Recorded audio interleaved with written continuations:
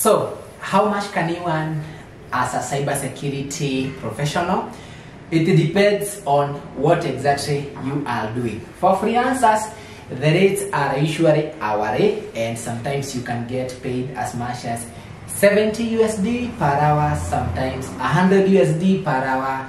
For starters, maybe 30 US dollars per hour. You see that on the screen.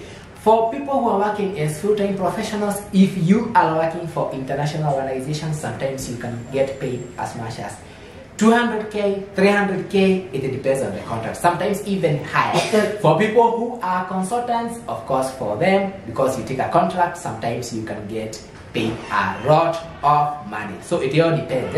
So you look at the screen and you're going to be seeing some of the jobs and how much they pay so that you can get to understand this. Don't forget to register for our Introduction to Cybersecurity course, which is starting tonight.